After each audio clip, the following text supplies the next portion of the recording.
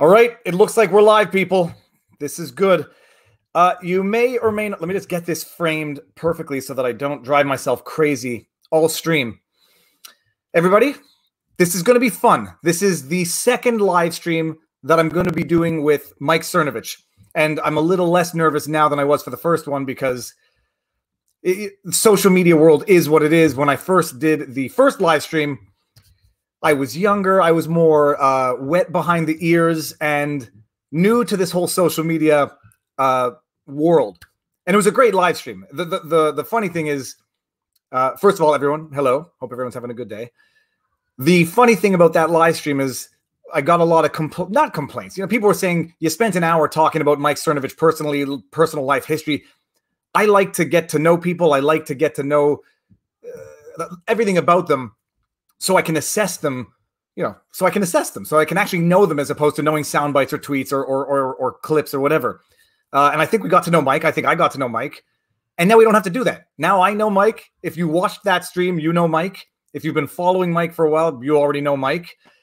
And today I DM'd Mike a couple of days ago and said, I would love to talk about the movie Hoaxed anytime because I got questions about production, technical stuff, substantive stuff.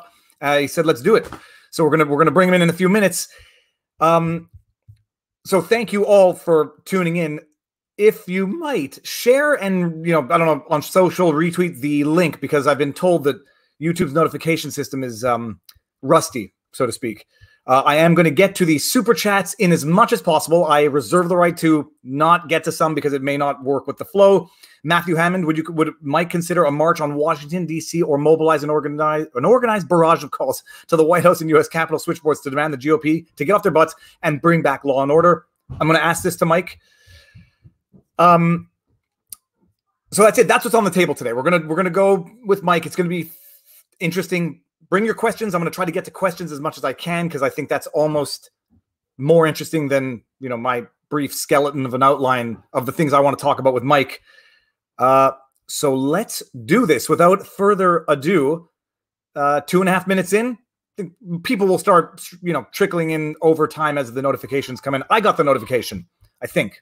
Let me see what I got there. Yeah, I got a notification. All right, bringing in Mike. He is looking good today. Where is he? Add to stream. Mike, how you doing? Doing well, sir. How are you? Very good, very good. From across the country, we meet a second time. I feel like we had 3, but I guess it was only 2.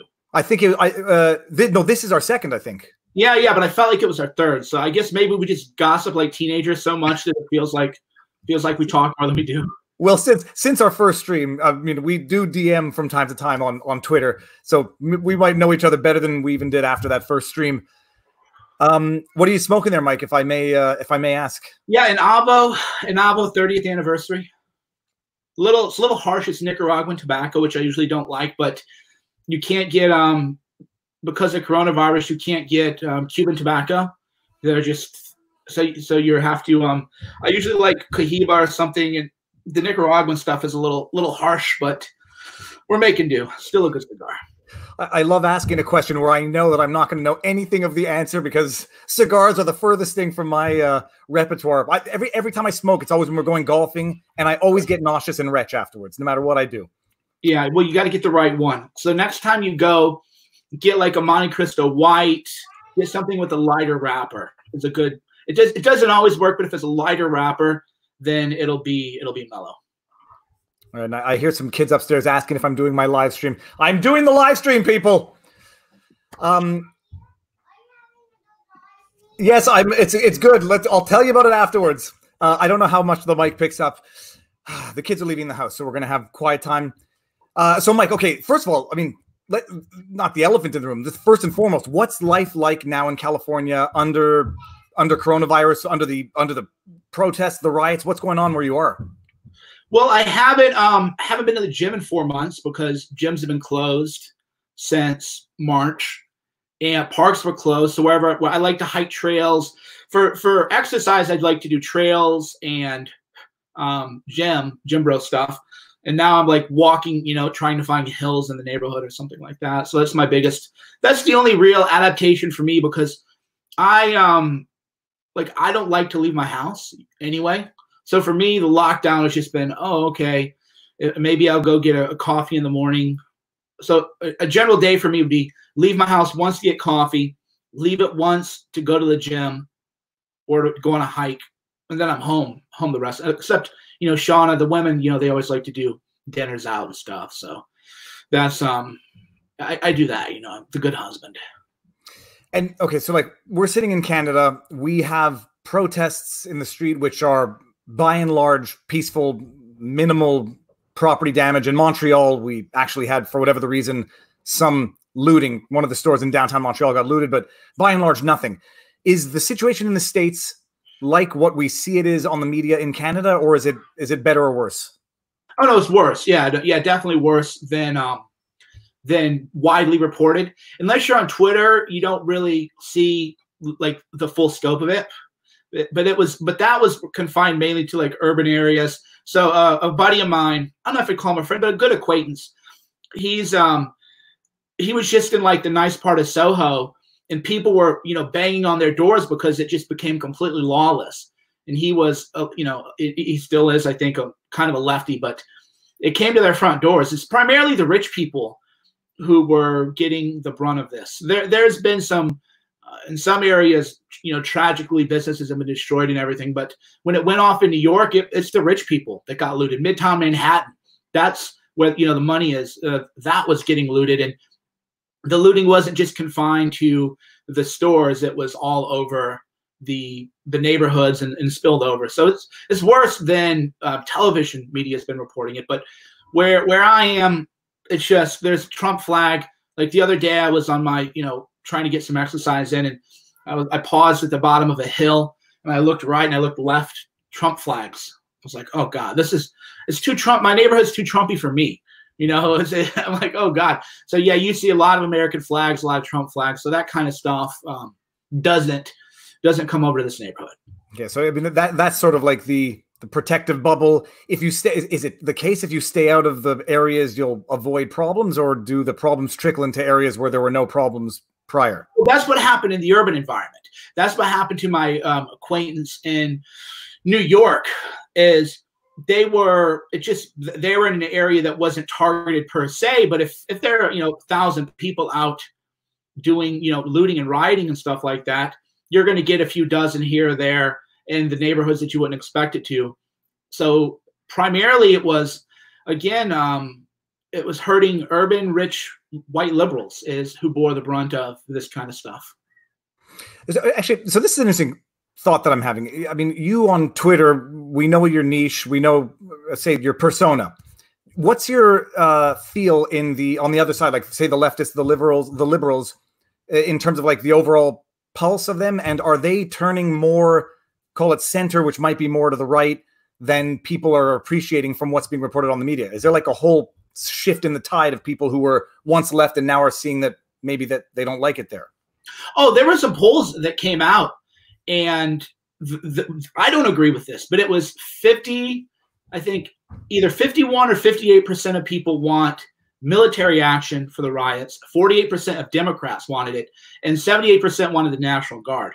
So the people are more radicalized than I am, because people have this perception of me as some kind of like militant dude, but it just couldn't be further from the truth. I'm just a leave me alone. I'm militant only and just leave me alone kind of dude. And the public's getting radicalized in a major way. Unfortunately for Trump, has been unable to capitalize on that, but the mood has changed for sure. And now changed, radicalized. That's the thing. It's like people, they say both sides are getting more radicalized, but is there, I would assume that the right, there's going to be very few people migrating from the right to the left based on what they're seeing, but. Oh, no, zero. No, it's all net gain to the right for sure. Because it's an interesting thing also in Canada, we don't have the same problems, but we did have a poll that showed like the majority of people want, a substantial amount of people wanted martial law or would support the idea of martial law to keep the peace in the streets, but not in response to the same crisis that you have in the States now. So it wouldn't be representative of the same shift from the left to the right. It would just be a sign of people on the left wanting, military presence in the streets to assure peace and order and law and order. And the right, we don't really have, we don't have that type of right in Canada, the bearing arms right. But so that's interesting. And do you think we're going to see an impact of this in the 2020 vote? Is this a big silent majority, or is this not going to have much of an impact on the election? Well, yeah, I mean, Trump is just completely dropping the ball, so it's hard for me. It's hard for me to predict. So right now, we're in such an era of uncertainty too, because we're dealing with this struggle session culture now, where anything you say that even would be kind of innocuous. So, for example, someone got fired. Shauna came home mad. She's not a political person, and one of the reality shows that she watches, one of the women got fired, and here's what she said. When there was an outcry about no black filmmakers nominated for the Oscars, she said, well, maybe they didn't make films as good as everyone else. That was it, that year. She didn't say they can't make films. She didn't say people of color can't make films. She just said, well, maybe they just didn't make, any great films that year that were deserving of the Oscars. Canceled. Done. Donezo. So even anything that contradicts a guy, this is quite startling, actually. A Mexican immigrant worked for PG&E, that's the power company in California, and he drove through a protest, and he had his hand outside of his car, and he was like cracking his knuckles. And apparently when he cracked his knuckles, it appeared that he made the OK sign, which was then interpreted as a white power sign. So he got blasted on Twitter, reported to PG&E, and then fired for making a white power sign when he was cracking his knuckles. Because you crack your knuckles like this. Yep. I mean, it's just completely moronic. And he got fired. And even the person who got him fired goes, well, maybe, I wish that didn't happen, blah, blah, blah. Well, good luck. The guy just lost his job. So because of this struggle session culture we're in, this year zero Pol Pot kind of thinking, people aren't going to even tell the truth on a poll. So all these polls are like, well, Trump is down this, Trump is down that. I can't trust any polling coming out now because people are really in a state of terror. I mean, the thing is, I've never trusted the polling, period. Before anything, even in Canadian elections, I just don't trust the polling because it's like you're relying on a small sample of people to be honest in the questionnaire when sometimes being honest is not popular, even if it's anonymous. And you did it with 1,000 people, like even that poll that led to Jenna Ellis on CNN fighting with Stelter. They only polled 1,250 people, and then they make these broad predictions about across the country.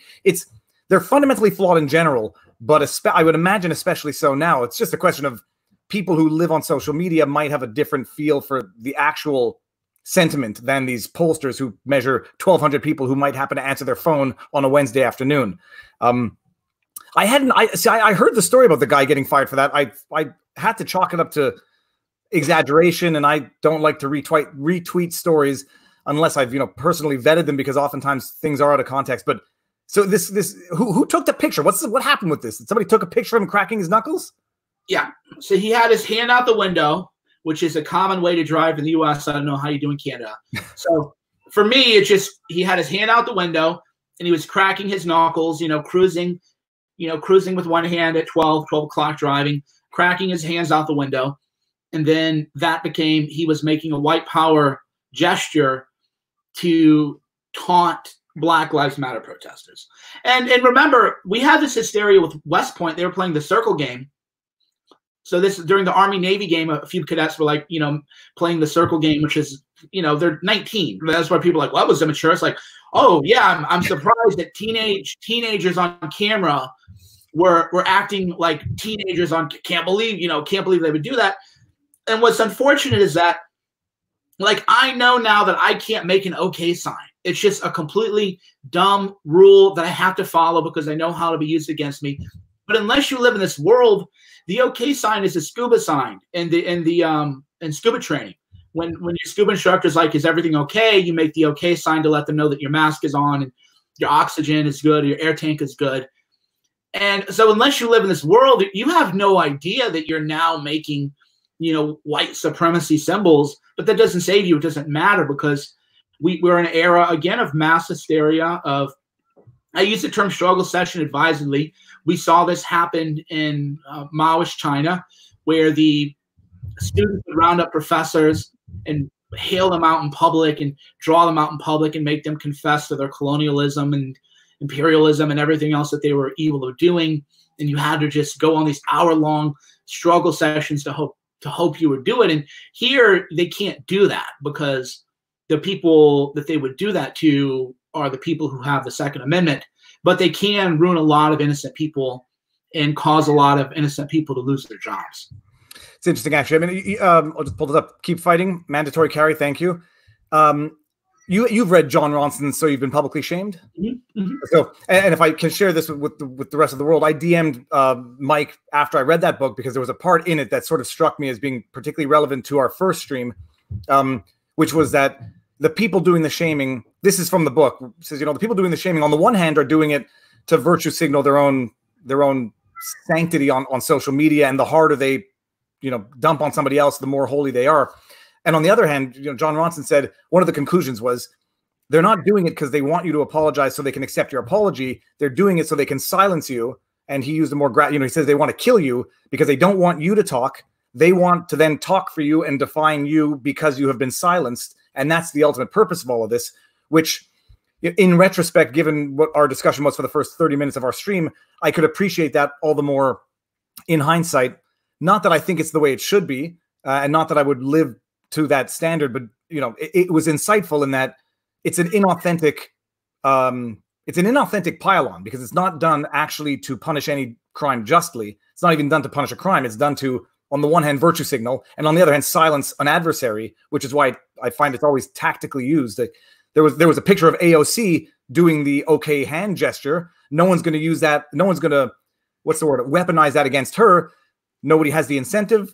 It might be more or less plausible, but other people, when they catch a still frame, they're going to do it.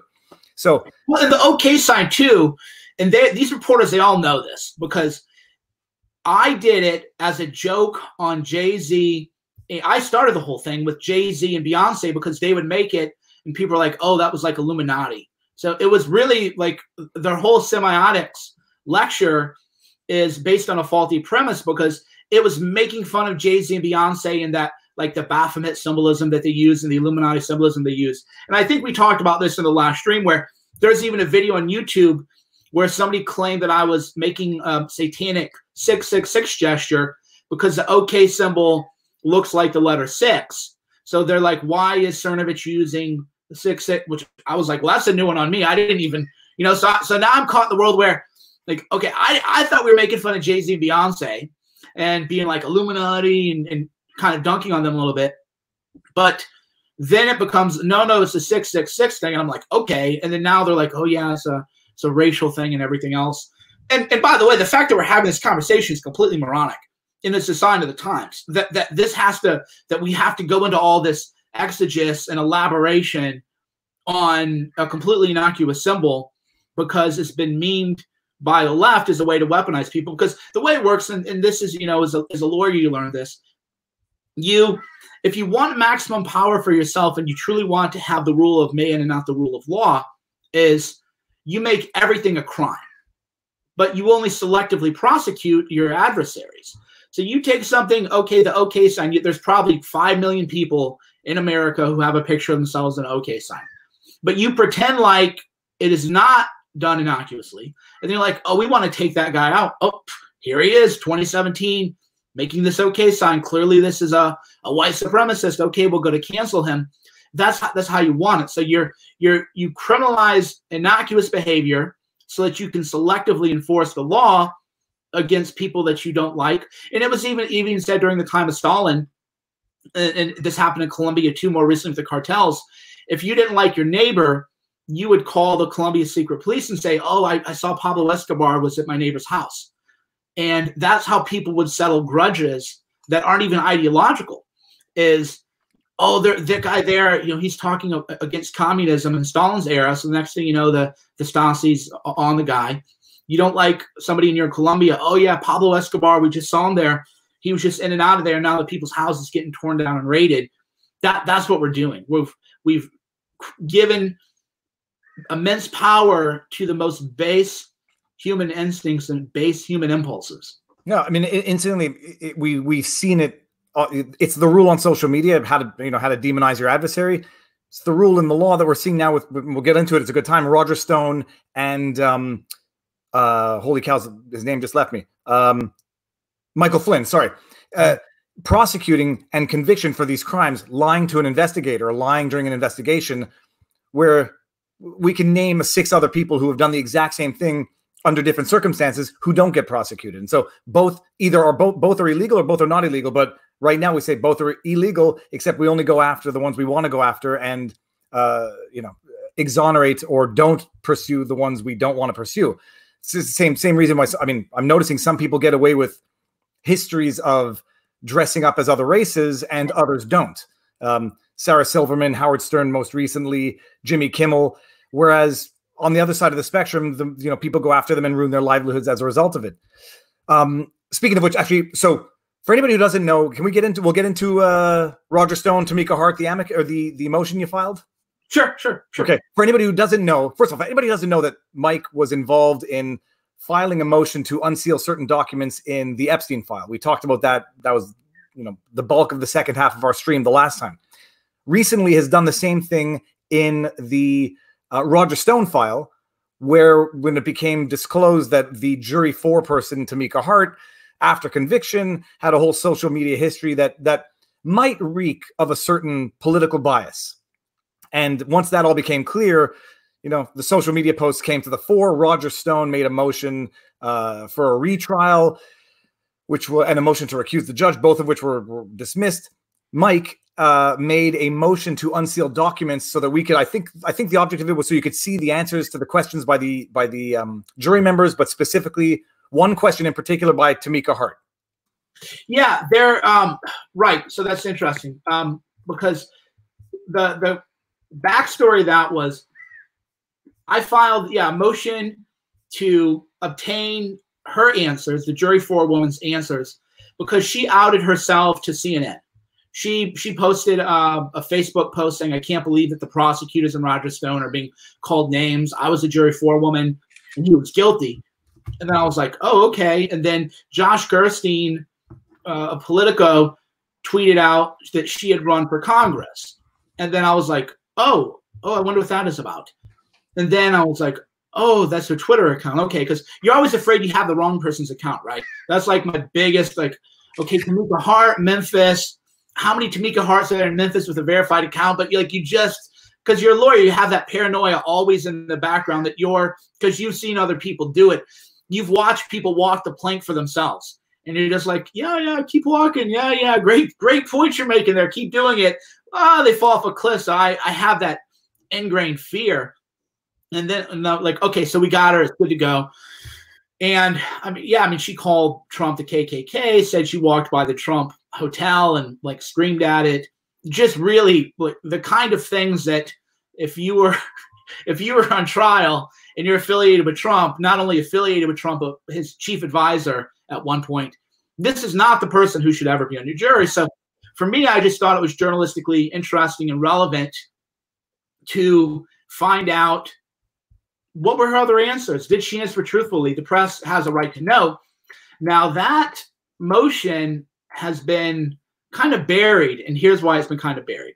So after I filed my motion because it's not really an intervene and unseal because it's a criminal thing. So there's no real procedure for it. Actually, it's a common law access, right of access to records. So it's a little quirkier legalese. But after I filed my motion, the Reporters Committee for Freedom of the Press filed an amicus brief on behalf of 20 or 21 media organizations, including the New York Times, which said not only should Cernovich be able to get the records he sought, he didn't ask for enough, and we want everything. We want the whole everything. So I kept it very limited because I didn't want the judge to just say, oh, this is just some troll who likes Trump and is trying to harass someone, and what a bully. And so I was like, I got to be very careful, narrowly tailor my application.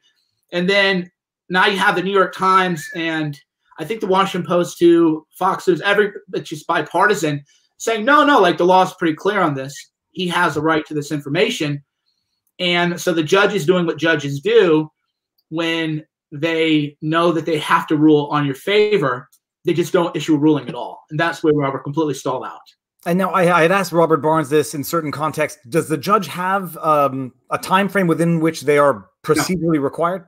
No, they can sit on it for 2 years. That's crazy. So, did you get the impression that in as much as the media hates you, well, in as much as they publicly claim to hate you, do you get the impression that they like you in the sense that they use you sort of like a journalistic, for lack of a better word, the journalistic goon who's going to go do the work that they don't want to do in terms of trying to get information on someone who's on the left that might make the left look bad?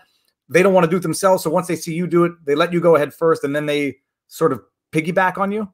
I'm a useful tool. Yeah, I'm certainly a useful tool, because you don't want to be, if you're the New York Times, you don't want to be the person filing the lawsuit for the Roger Stone records, right? Because that's how you're going to lose subscribers. But if I filed it, then you go through a third party, the Reporters Committee for Freedom of Press, who, by the way, they backed me in the Epstein case also.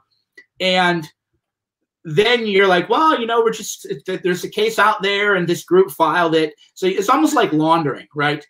They're laundering their journalism through me, because I take the hits, I take the attacks, and then this other group files an amicus, so they're technically not a party to the case. They're just saying that it would be helpful for them to help the court. And yeah, that's why the judge is slow walking it, because it's not particularly a difficult case. In fact, when news broke that I had filed my motion, to their discredit, including Brad Heath, he's actually quite intelligent legal reporter, they tried to act like what I was asking for was unprecedented, but it's just not. This had come up at the Barry Bonds jury questionnaire. It had come up many times before and been litigated before. It was not an issue of first impression. It's actually a pretty straightforward legal issue, as it was in Epstein. And the judge and the Epstein thing also slow walked it. Like, we filed it, and he took his, he delayed as much as he could. Then he denied it. And then he was reversed by the Second Circuit. So we have a similar dynamic here where the law's on my side. The judge doesn't want to give me a win. And rather than give me a loss, knowing that I'll appeal it, and then the judge will be dismissed in embarrassing fashion on appeal, the judge is just going to slow walk it. And in theory, doesn't ever have to rule. Because I don't have rights as a litigant. If I were a criminal defendant, like, you have certain rights. I don't have rights as a litigant to demand any kind of speedy trial rights or any kind of deadline. So yeah, the judge can take her time and do whatever she wants with it. And I'm a bit of an idiot, because I'm thinking as to how the judge rendered her decision on the motion for a retrial when this information was not disclosed as per your motion. But this is documentation that's already in the hands of the party, so it's not like their rights are being prejudiced because they already have that information at hand. Exactly. Mike, I want to read some of the super chats that I've been screenshotting while we go. Someone asked, would Mike consider a march on Washington, D.C. or mobilize an organized barrage of calls to the White House and U.S. Capitol switchboards to demand the GOP to get off their butts and back law and order? It's not really my bag, I can't, and this goes back to being, framed for stuff, is if I do that, then I would get some kind of, sorry, I'm fixing my mic here. If I did that, then I would get some kind of bad actor doing some shenanigans. And then the story would be, oh yeah, this guy likes Mike Cernovich and look at what he did. And then it would be kind of like used to attack me. So in a way, that's how the media sidelines people. Is it doesn't matter if you're like the most clean-cut guy in the world and you don't really do anything wrong. If they can frame you via guilt by association, which, by the way, they never do the left, right? It's just the way of the world. So yeah, if I did something like that, I would just be, it wouldn't end well for me or for the underlying I would say grievance. Yeah, and you'd get blamed in the same way you got blamed for the first chapter of the movie Hoaxed, which we'll get into. I'll just blitz through these. Viva, did your old YouTube squirrel video get an uptick after the Netflix appearance? No, nothing noticeable. It was that video is already saturated the internet market for squirrel stealing GoPro videos. Then we got Zex, who says, this happened in the U.S. 100 years ago, including bombings. Solution was deporting socialists, even U.S. citizens. President can do it through new executive powers. What do we got here? Scott Range, thanks for doing a stream in my bedtime for the Europeans. Yeah, it's more reasonable than 9:30 at night. And then we got Mr. Rover Pilot. This is going to be for you, Mike. Do you think that it's even possible for Trump to do anything right now. I think it was designed so that if Trump does anything at all to shut down the violence, he'll be attacked and as causing the problem. Yeah, I don't find that argument persuasive. So the argument is, well, Trump isn't, I say Trump isn't doing anything. People go, well, what do you want him to do? Do you want him to send in the military? And I was like, well, I didn't say that. What Trump is not doing is he's not providing more leadership. And he's not providing morale, right? Read what General Patton had to say about morale. Other than, having the supplies that you need in the training is your morale. You have to show your face. When you're under attack, as he was early on in the riots, you as a leader of the strongest country supposedly in the world, you don't get to hide out. You don't get to just lay low. You need to show your face from the Oval Office, just like FDR did the fireside chats. The fireside chats, what did they do? They provided leadership, moral leadership for people. They provided messaging for people. They calm people. That's your job as a leader. And yeah, I don't want Trump sitting in the army. That's when people, that's like when people, and that wasn't your commenter saying that, but that's what I deal with online. They're like, oh, you just want the military to go in and shoot people so we can have another Kent State event. Where did I say that, actually? I actually said the opposite. I said that polling says the public wants the military. That 48% of Democrats want the military. I don't. That's too radical for me. But that shows you the mood of the room is we want the military. So then what you do as a leader is you say, I know a lot of you people want the military to be brought in, but we don't, you just tell them we don't use the military on domestic actions like that.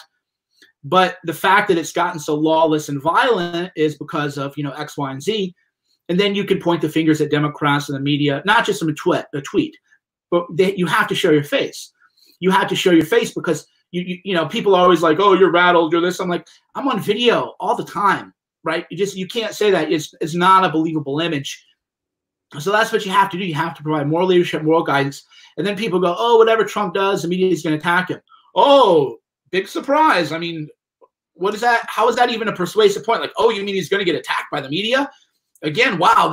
So if he does nothing, he clearly won't be attacked by the media, right? Who cares? The idea of this just thinking is, and this is why Trump won the election, is why he's losing now, is the messaging is you just go.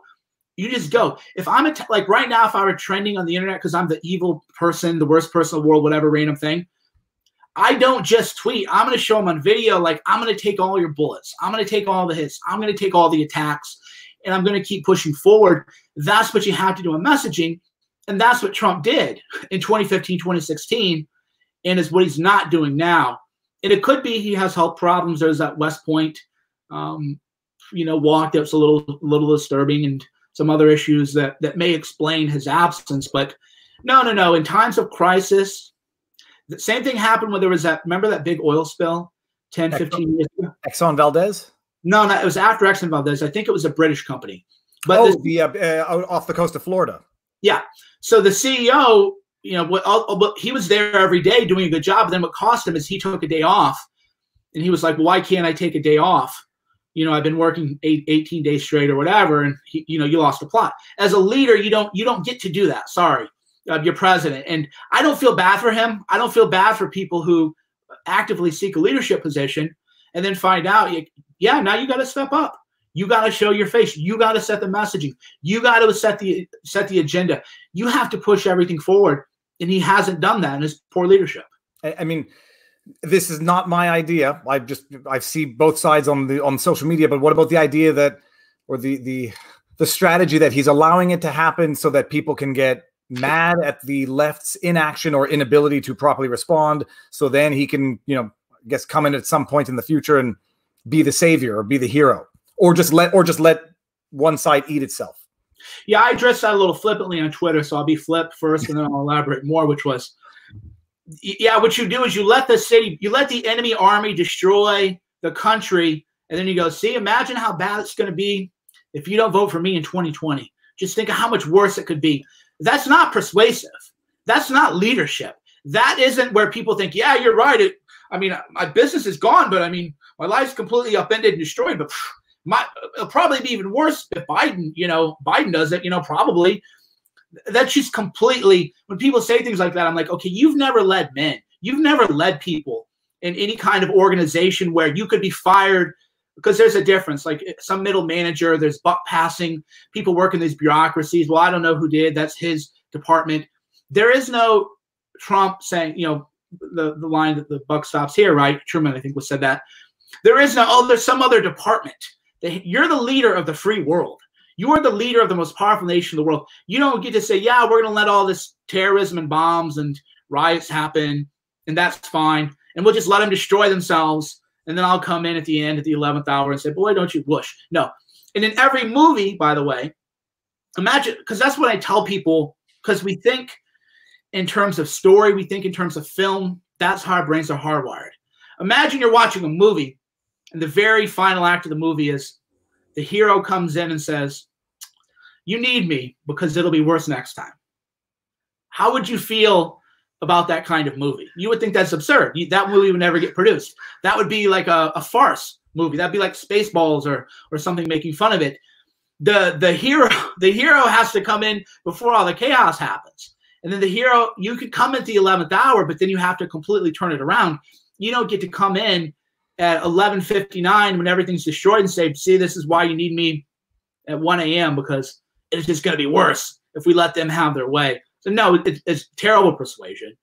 And if people can't understand intuitively why that's bad persuasion, just imagine you read a book and that's the last page. And then after the land had been destroyed and the enemy army had wet its beak, the hero came in and said, it'll be worse next time. You know, fair enough. It was okay. So we got Mr. Rover Pilot says it was a setup, damned if you do, damned if you don't. He can only urge governors to take action, which is actually the question that I was going to get into. What about the argument that it's a state? These are state issues. Nobody wants to see the Fed step in and overstep the bounds on state independence. I mean, I hear people saying that a lot as well. Yeah, we saw this with Waco. I mean, this is completely unpersuasive. Waco, the ATF was there. There's gun running happening right now in the Seattle Jazz District. You can watch weapons being distributed to people without a background check. Just here you go. Here's your gun. We're like the new civilian police squad. That's a federal ATF issue. So the idea that Trump has no power is actually just not, it's counter to the law. It's just, that's why, like, sometimes I'm like, he just has the power under federal firearms regulations, for example. That's gun running. That's gun running happening. There are a lot of ways that you can incentivize people. You can just say, well, that's fine. No FEMA funds for Washington. Right? That's what I would say if I were Trump. People are like, what would you do if you were Trump? Real simple. I would just say, in my daily or nightly briefings to the nation, I would say that the mayor of Seattle has said that she wants her town to be lawless. The governor of Seattle, or the governor of Washington, has agreed that they should allow anarchists and domestic terrorists to take over their state. I believe that the voters of Washington are entitled to the representative democracy that they participate in. So what I am doing is I will withhold all federal funds because I don't want to meddle in their affairs. So they will not receive any FEMA funds. They will not receive any kind of federal emergency relief funds. And I will respect their process.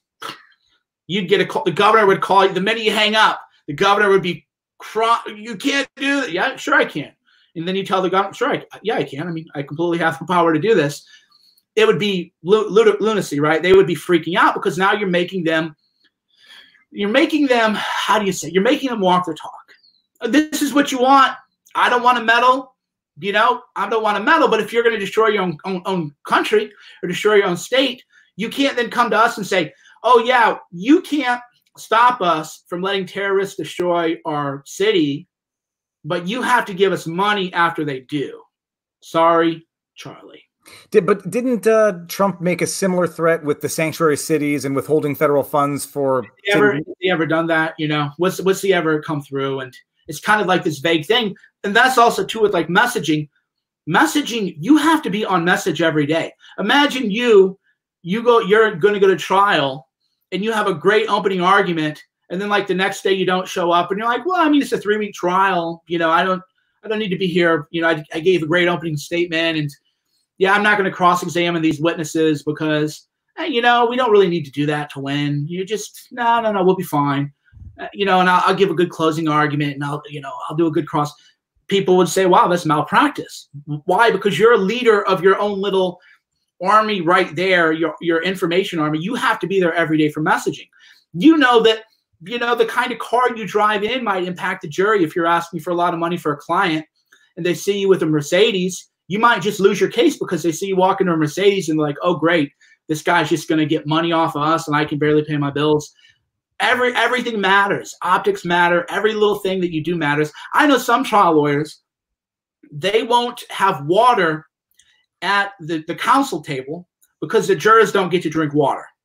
And then they'll say, Your Honor, I would like to have a break of water. Could maybe the jury have a break of water too? Like, I just don't think it's right for me to drink water while they, every little, and that shit all matters, by the way. Every little thing matters. And that's how you have to think of things as the leader of the free world. Every little thing you say and do matters. Everything you do is going to be scrutinized. So you have to optimize your messaging, the way you look, your approach. And again, none of this is new hat to Trump. This is why Trump won in 2015, 2016. You ever seen Trump in a sweatshirt, right? You ever see him not looking with the presidential uniform, the certain way, certain color flag, done a certain way? He understands visual persuasion, but then forgot every lesson that he used his entire life in the past 6 months. I know that some people are going to be saying, the 3D, 4D, 5D chess, and people are going to be saying everything. There's something. It's for a reason. It's almost like, I've seen it on the internet. It's almost religious in the sense that whatever he does, even if it happens to be a mistake, there's some positive purpose or there's some underlying chess strategy to that. So I know a lot of people are going to be saying that even to what you're saying right now, but it's all. That reminds me, yeah, and it is religious thinking, because I remember I grew up very religious, and the ultimate line in most religious traditions is that the more that you're persecuted, the more right you are, because they wouldn't persecute you if you're right. And that's this great stopgap for any kind of criticism of your religious beliefs, right? Like, well, I believe in him, and my books say that I'll be mocked for believing in him. So therefore, if I'm being mocked, that's proof that he's real. And that's where we are in Trump world. It's just theological style thinking. It's bad theology, because we can empirically verify things that haven't happened. So we don't need a supernatural explanation for Trump. But that's the line. Oh yeah, so for example, the Supreme Court issued a ruling today in DACA, and there's a way that I could make a lot of hay if I were, and thank God I'm not in the White House. This is not a picture meeting in the White House, but there's a lot of hay you can make out of this DACA ruling. So when I tweeted out like, oh yeah, under this DACA ruling, it's giving a lot of power to the presidency, people are saying, see, he wanted to lose the court case because then he knew that he would get more power under this ruling. It's like, no, that's not how it works. You would have asserted your power and had the court had the challenges for your power assertion. So even when he loses, they're like, yeah, that loss was all part of the plan. He wanted to lose this all along because now he has all this executive power. But then when he doesn't act, no. Tell me we're not losing Mike. Hey, Mike, can you hear me still?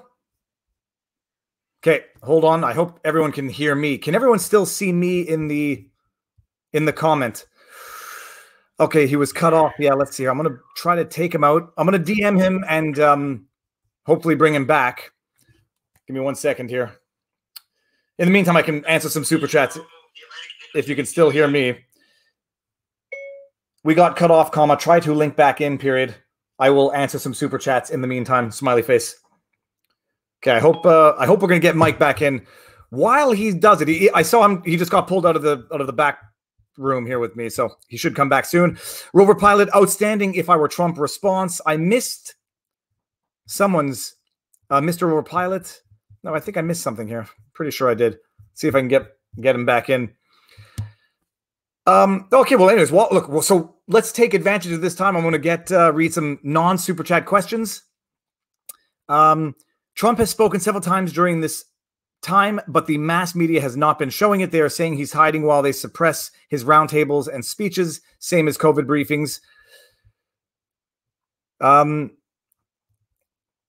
Trump is forcing our admiration. Let's see what we got here. See if Mike's going to get back in. Let me know if there's a problem with connection. Okay. Oh, and let's see what we got here. So, well, until Mike gets back in, hopefully we're able to get him back in, because I want to talk about the documentary Hoaxed. It's an interesting thing, actually. The idea of messaging and always having to be on message. I mean, it's the social media people. We sort of, I don't know my on brand or on messaging, but it is an idea that even our prime minister, who has been holed up in his house for the last few months, nonetheless has been doing these daily briefs, and they go on Twitter and they go on YouTube. So even in his hiding, he has been making appearances and then appearances at protests. But some people like it. Other people, use it to criticize him. I think I see Mike back in. Add to stream. Okay. Mike? Yep. Audio. Oh. Okay, let me see if I say something again. I'll see if I can hear you. Okay, there's going to be some lag. Where were we? We were on the messaging and the religious ideology, I think. Yeah. Just the idea that anything Trump does is part of his plan, no matter how catastrophic or disastrous. It's all part of the plan. All part of the plan. He lost the court case he wanted to lose because now he has this power, supposedly, that he's not going to use. Okay, now this might be a good time to get into. Do we get into Hoaxed? Yeah. Okay, I got too many questions. For anybody who hasn't seen Hoaxed, first of all, this is like this impression out there. I mean, again, it's weaponizing social media as though if you say something is good, it means you agree with all of it, and it pigeonholes you to one extreme or the other. Hoaxed is great. It's great. I watched it thoroughly. I actually watched it once and a half.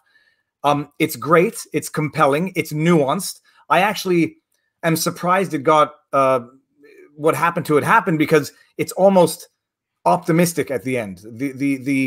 For anybody who hasn't seen it, there are multiple stories. It covers multiple fake stories or stories which were misrepresented in the media. It's got Scott Adams, Tim Pool, Jordan Peterson, McInnes. Who else? I don't want to miss anybody. Laura Southern, the woman who wrote The Red Pill. I forget her name now. I always forget her name. Yeah. So it's got, a very wide range of people shedding their insights. There's also this underlying story of the BLM story and how there's something of a coming together at the end of the movie. And it's a great documentary, even if you don't agree with all of it, even if you have issues with some of it, it's eye-opening. So if you haven't seen it, see it. But now the question is this, Mike, it's no longer available on Amazon. Yeah, Amazon pulled it without explanation, other than they told our distributor that the issue's not technical, and that's all we're going to tell you. There's no, is it like, I guess it's like YouTube monetization where there's a ruling and there's no further explanation. Exactly. So someone's asking now, actually, Mr. Wolf, how do we watch Hoax? How does anybody watch it now? Well, it's still on Vudu and iTunes and Google, YouTube. It's everywhere but Amazon. And our theory is that because there was a bit in there about Jeff Bezos and his contract with the CIA, because when we made the film, I was literally like, I'm making an above board crossover film. You can be a left winger who hates me and be like, yep, made some good points in here. That was literally going in my approach. Is I don't do boring caricatures in film. Films take too much work to denigrate yourself and debase yourself in that way. So we think there was a line in there about Bezos and Amazon CIA contract that got it pulled from Amazon. You don't have to be what they call a conspiracy theorist. It's just obviously, it's just obvious. It's intuitive. You're not going to get the guy who you're accusing of manipulating the media to freely and willingly not just put it up there for people to get, but actually so that the person who made it can make money off of exposing his ties to the media. For anybody who doesn't know that Bezos owns Washington Post. Bezos gets hundreds of millions of dollars of contracts from the CIA. And once the documentary is there and once it starts trending, then it gets pulled. And the freedom of speech private company, you could still sell it elsewhere and you can still make it accessible elsewhere, but you're losing arguably the biggest platform where you get to sell your work. It was the #1 trending documentary on Amazon.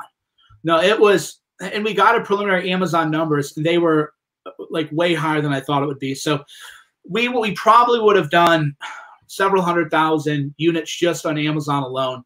It was because people started messaging me, oh man, when I sign on to Amazon Video, Hoaxed is like, it was #1 documentary, and then it was in the top 10 of all recommendations. So the algorithm, like, we broke the algorithm. And so they were like, okay, this is, if it hadn't done so well, they probably would have left it on just to avoid the headache, but they had to make that choice. Like, okay, this is a little too far. And the irony, I think it was AJ in the movie talking about Operation Mockingbird, right? Which, and Yep. everybody doesn't know what Operation Mockingbird is. It's about intelligence agencies using the media, infiltrating the media, but less sinister, buying the media to promote the message that intelligence agencies want them to promote. And Right. It's one of the bigger problems we have in Canada with the CBC, which is our Canadian it's Canadian Broadcasting Company or Canada Broadcasting Company, whatever. They are funded by the federal government. It's not conspiracy, and it's nothing but intuitive logic. You don't bite the hand that feeds you, especially that feeds you hundreds of millions of dollars. You may ignore the bad stories, but you're sure as heck not going to put them on a pedestal. You're not going to promote them. So it's not a conspiracy theory. It's just politics. Call it politics or call it corruption, because those two words, I think, those are two sides of the same coin. So when I heard that, I mean, I can't get it on. I can see it on Amazon, but it says it's not available in my region.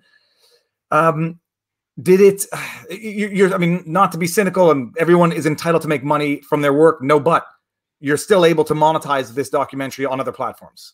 Oh, so it got banned from Amazon. Yeah, it's still on every platform. Yeah, because we used a real distributor. They're like the films that we use. It was an apolitical distribution house that used to be owned by Sony. These are real guys. They'd never seen anything like it. Because when I was like, hey, Amazon isn't showing up or Hoaxed isn't showing up on Amazon when I run a search for it, they go, oh, it's just probably a glitch. And I was like, okay, I think it's probably not, but and they probably called you a conspiracy theorist. They're like, no, these things happen. They've never seen anything like it before. Yeah, they didn't even know how to handle it. They were just like, this is beyond anything that, there are David Icke documentaries. There Jeepers Creepers, which a convicted pedophile has made, is on Amazon. It's like there's no justification for banning Hoaxed at all if you're applying any kind of rules. It's like, well, let's just say I'm a bad person. Okay, Mike Cernovich, bad person, evil person. Okay, so you're going to take off Jeepers Creepers, made by a convicted pedophile, which I would say is pretty bad than a guy who's made some tasteless jokes here and there on the interwebs. Are you going to pull every book by Harvey Weinstein, who's now a convicted sex offender? You're going to pull all those films? So even if you don't like me, it's like, okay, then you got to pull every person by the bad man, but they're not doing that. And if you want to pull films with messaging, there are films about Alex Jones in Oklahoma City, which I'm not going to call them conspiracy theories or anything like that, but it definitely is a little more of it takes more inferential leaps than certainly anything in Hoax. Hoax doesn't take any.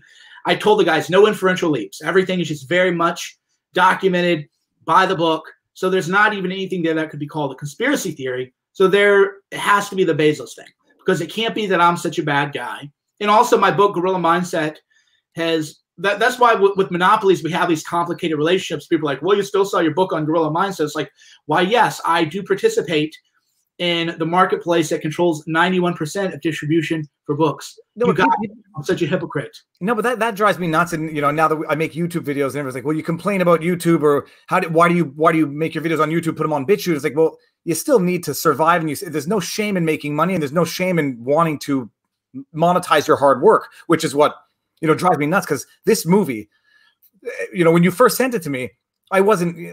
I know what I was expecting in my head because I knew nothing of the world. The movie is not a weekend documentary. The movie it's well scripted. It's well built. The editing is from a technical perspective, it's magnificent. There was one section where the audio was a little too loud, or the music was too loud. I'm not saying that as a joke, but technically speaking, it's a real work.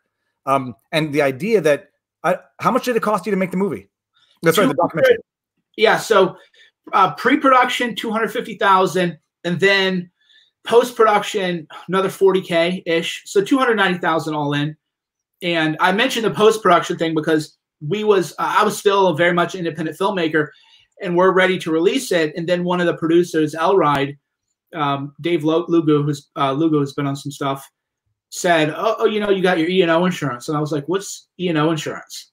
So he's like, okay. So that delayed it by about 6 months, because for a film of this nature, you want to get it insured for any kind of copyright infringement claim, any kind of defamation claim. And so then we had to go through the E&O process, and that cost, I think the lawyer was 10 grand, and because you have to use a lawyer bonded by the specific insurance company. So so all in that was like 25 grand, legal review, and then the insurance policy. And this is, I mean, if I can ask the personal question, coming out of your pocket, or do you have funders?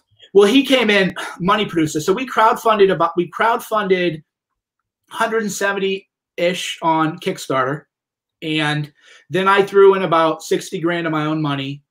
And then we had, like I said, Dave came in as kind of the white knight, and he threw in another 50 to 80K, I think. So back of the envelope, I put in about 60. They put in 50 to 80, and then the rest of it was crowdfunded. Okay, amazing. And how long? I mean, how long did this take, beginning to end? We did, production took, I think it was almost a clean year. I'd have to check. Let me see if I can find the Kickstarter so I can get the exact date. And if I can ask while you do that, who did the editing? You did not do the editing, right? No. John and Scooter were directed and edited it also. Do you know how many hours of raw footage there was to be edited through? From the interviews that we did, I think 80 or 90 of interviews. But the footage they went through the archives is crazy. Okay, so I did the crowdfund on. Okay, when did I launch this? When did it go live? Time starts to fly. It's interesting too, because I'm at the Kickstarter, and the movie poster and the everything was completely different than what you begin with. And that's something I think maybe, we could talk about as filmmakers, is that you go in thinking you're going to do one film, but if you make documentary films, it changes, because when you engage with art, it's not a one-way street. The art changes you and changes your own perspective as well. Yeah, I mean, and that I think actually was the underlying, the story with The Red Pill, is how she thought she was making one documentary, and whether or not it changed her, it might have changed her in terms of her exposure to a world that she thought she understood. This, this I can understand. The interviews with the people, you were very familiar with all of your interviewees before the movie, right? Yeah, I know. So July 8th, 2017 is when we went live. And so we did the crowdfund. We went into production in May, because we were in production before the Kickstarter. And then we wrapped production in November the same year. And then they got me a rough cut. So what happened was, it was actually kind of funny. So we went into production in May, got the crowdfund in July. November, December-ish, I think, or mid-December, I do my final interview where I wrapped everything up and had what I thought was going to be the film. And then 6 months later, they sent a rough cut to me and Shauna, and I was driving actually to of all things, the Kickstarter dinner. So people who were the bigger backers, I had private dinners with them and everything. And Shauna goes, "Stop what you're doing. You're not going to believe what they just sent." Because I had done a film before, Silence, that nobody talks about because it wasn't very good, even though I had Dave Rubin before he was a big deal, Candace Owens, Alan Dershowitz, who a lot of people don't like, and that's fine, whatever. And Candace Owens, Milo Yiannopoulos, I had, but it just didn't hit. And I pulled over and I go, "Oh my God, this was so good." And then I had a oh shit moment, because at first I thought, we're going to do a good film. People are going to like it. If you backed it on Kickstarter, you're going to say, you know what? This was a good film. He leveled up from his first film. I like this guy. I'll back his next thing. He delivers. He said he's going to make a film. Most people who on Kickstarter never deliver their films. Hell yeah, I'll give him one more shot. So I thought this was my, white belt was Silenced. And people were like, well, you delivered a film, fine. And then Hoaxed was going to be like my purple belt kind of thing. We're like, yeah, he's really leveled up. And then my next one, people would be excited to back. And it was so good. I was like, oh shit. Okay. I got to really be more of a leader on this now, because it never would have got finished if I hadn't taken more, because filmmakers, you go into a process where you never finish your work. That's why most films don't get done, is it's not bad faith, but you're like, I can't cut this. I don't want to cut this. And it becomes just like a legal brief or whatever. You're just like, you have to do it. You have a deadline, you know? So I looked at it. It was like 3 hours rough cut, beautiful. And then I thought, well, why don't we do a series? I went to my backers and they said, we want a movie. And I was like, okay, I think a series would be better, a little more avant-garde, but I'm going to give you what you paid for. So I was like, guys, we got to have it at 1 hour and 48 minutes. And then finally, you know, we got it down to 2 hours and 8 minutes, which is long for a documentary, but because of the pacing, it doesn't feel long. So we got it released on Vimeo December. So let me see if I have the years right. We finished production. By production, for people who don't know, production is you're filming people, interviewing people, and then post-production is you start going into the editing and the compositional stuff. So last interview was December 2017, and then a year later, we had it released for sale on Vimeo. For tax purposes, by the way. So a tax tip for filmmakers, I got a tax bill and I was like hyperventilating, and I was like, what is going on here? And my accountant goes, oh yeah, you can't take the deduction because I got the Kickstarter money and I threw it all into the project and I threw my own money, but I got taxed on that $170,000 from Kickstarter, and I couldn't write off anything that I spent because you have to wait until the film is for sale. It's a quirk of tax law. So I had to pay. I was like, what is going on? So I told the guys, I'm going to be bankrupt if we don't get this thing out right now. We're getting it out before the end of the tax year, because I got killed the year before then. So we got it out on Vimeo for sale and saved me a very, very difficult experience with the IRS. That's for sure. It's interesting, actually, and I can see how you could have had the idea of running a series. It could have been 6 series that would have been a half hour each, as opposed to all of them fitting into a 2 hour movie. But I do think it was the right move to put it into one movie, because they were ultimately all intertwined conceptually, whereas you wouldn't get that same feel if it was a series you'd watch one after the other. And for anybody who doesn't appreciate like 100 hours of interviews alone, right, forgetting the archive footage, like, not that it's any measurement, but to put out a 10-minute video for me, it's like, I have like between an hour and a half and 2 hours of footage, and it's still a pain in the neck to go through it. But like to go through 80, 90 hours of interview, and I presume, were you the one conducting the interviews from, like, technically, were you sitting down, like you had a memory of what everyone said, or was it other people conducting them sometimes? Most of them. They did Ryan Holiday on their own. There were 2 professors, Professor Martinez from UT Austin. They did that one. They did, there was a professor at Virginia Tech, I think. They did that one. So they had the best of both worlds, because I really gave them, I only made one editorial decision on the film, but I gave them full creative control to do their thing. And then just as a producer, provided, the kind of vision and leadership that people might need. But I didn't fight with them. They wanted this guy in it. They wanted another person in it. And so I did Jordan Peterson. I did most of the big interviews, but Holiday I would have liked to have done, but he was very like, maybe I'll do it, maybe I won't. So I'm like, guys, just go get the interview while he said he will. Don't give him time to change his mind. So then they went down and did it on their own. And I'm going to ask, maybe I shouldn't even ask it. Did you have any issues with the people you interviewed in terms of how they appreciated their depiction in the documentary? No, not at all. They're not at all, actually, because we kept our word to people. I said that I'm going to present, my job is to present to you the best version of you and your strongest arguments. So that's how we treated Black Lives Matter. Like, okay, this is, Hawk Newsom has said quite a few things that I think contradict maybe what he was in the film, but that's not the deal. The deal is, you're going to give me your best version of yourself.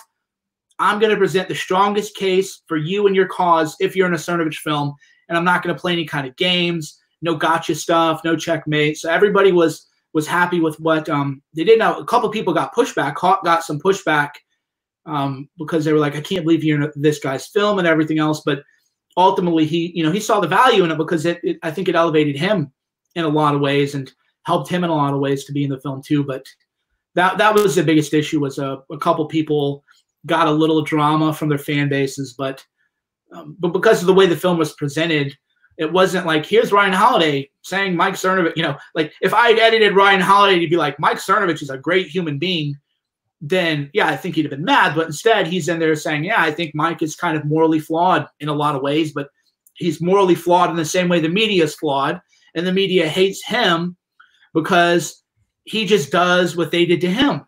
So how can you be mad about that when I'm presenting you and your authentic truth and not using you just as status jockeying to be like, oh look, I got these big names in my film and they're all saying that I'm like so cool and so great.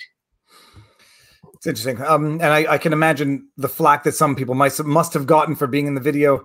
It's an amazing thing, actually. Just, I don't know you any more than I know you from social media, from our discussions.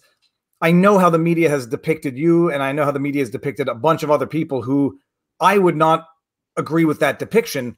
And it really makes you wonder, I mean, when the media portrays an image of somebody, how accurate or how absolutely inaccurate it is, and how many people jump on that inaccurate depiction to form some pretty fundamental opinions and judgments, not just of the people, but of other people who associate with them. So I can totally imagine a bunch of people in the video getting a significant amount of flack from their fan base who finds guilt by association, which is already a problem, based on a fundamental inaccurate personification or description of an individual, that being you.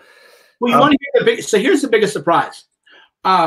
Jordan Peterson pretended like he was never in the film. He, if you wrote an article, if you're the Guardian and you write an article, Jordan Peterson is a Nazi, he'll give you 100,000 clicks. I can't believe they said this awful thing about me, right? Like, it's that boomer thing where, hey, don't give them clicks about hate pieces of you. Get the quote that they say the thing and then just respond to it on social media. But his followers were like, hey, Hoaxed was great. He just pretended like it never happened. So he was the one who was most, and that's because there's a lot of back drama with a guy named Sam Harris. And Sam got to Jordan, is like, Mike Cernovich is a terrible person. And they formed this like little, like the backstory Gossip Girl stuff was kind of funny actually, because everybody's a man and they're in their 40s or 50s. We're old men. And I read this article in New York Times where they're like, here's the intellectual dark web. And I can't believe Dave Rubin ever talked to Mike Cernovich, right?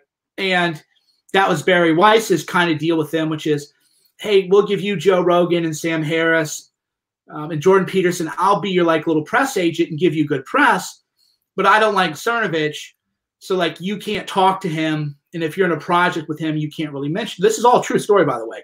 And so Sam and Barry, or however you say his name, they got to Jordan and we're like, you never should have been in that film. We would have warned you away from it. Just like hope it like dies down and blows over or whatever. So Jordan just completely pretended like it never happened. And that's fine. I mean, that's his right. And I got lucky because when he was in the film, I was a bigger name than him. So he was working his way up the chain by being in my film. But then he had this meteoric rise where, he's kind of a superstar, so to speak. So I couldn't have got him in the film today. So yeah, this is all very dumb in a way, but also I think revealing for a lot of people who are watching and maybe are younger and you think that high school is going to end one day and everybody becomes a man and everybody becomes a woman and you're just really mature and you collaborate and you hash out your differences. And no. You're in high school for the rest of your life. I say the high school never changes. It's just the environment that morphs. And it's an amazing thing because I remember before I did the first live stream with you, I was very nervous. I was nervous because of what I thought I understood of you based on what I read on Wikipedia and social media.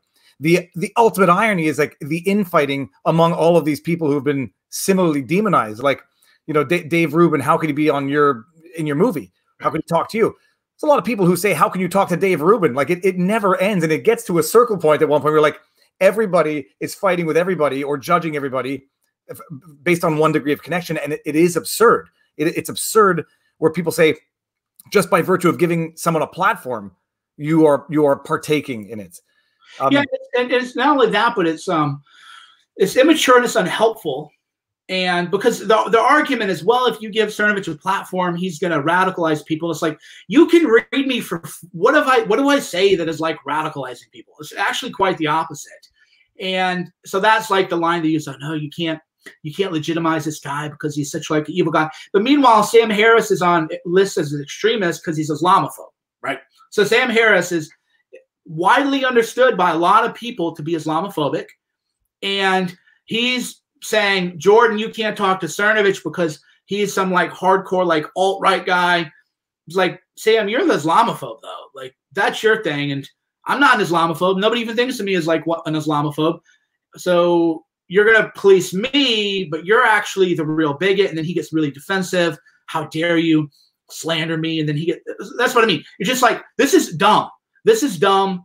Everybody needs to grow up and play, by big boy and big girl rules. They're not going to. That's why the country's a mess. That's why the only thing we have to hang our lives on is Trump's tweets. So if you hate him, you have another day to hate him. And if you love him, you feel like you get that adrenaline rush or that dopamine rush. And if you're just like me and your hair is getting grayer and you're starting to think about the longer term implications of stuff, you're like, God, I wish I had, you feel a little bad like that I participated in this clown world shit myself. And so in a way, I'm just getting karma for my own stupidity. And like, I understand that, but you would hope that some people would reach a certain age where they would maybe reach a deeper level of emotional maturity. And you can keep hoping. It's not going to happen. It's an interesting thing. This was something, the one line I remember from the Amy Winehouse documentary, which was one of the producers saying, life can teach you a lot if you can live long enough. And it is interesting. Like, first of all, before I did the live stream with you, I said, everybody send me the worst things that Cernovich has ever said. I mean, I'm unabashed. I'm going to ask him about it. Just send them to me. And I got some messages, but I had read what people said, the media, and I it's certainly not what I've been seeing from your social media profile for the last however long I've been following you, although I know what your history was. And it's an interesting thing. You get old, you change, you become less aggressive in a certain sense, but you become more sensitive to certain, realities. And you just have to get there. But then, like you saying, I want to talk about the podcast you did with Zuby. It's Z-U-B-Y, right? Yeah, Zuby, yeah, Z-U-B-Y. A great podcast. And I was listening to you earlier today on Zuby, talking about it. It's like you do learn things. You do regret things. You do acknowledge you've done things in the past, which even though they put you where you are in the present, maybe you would have wanted to take back, or you would advise others against doing the same thing.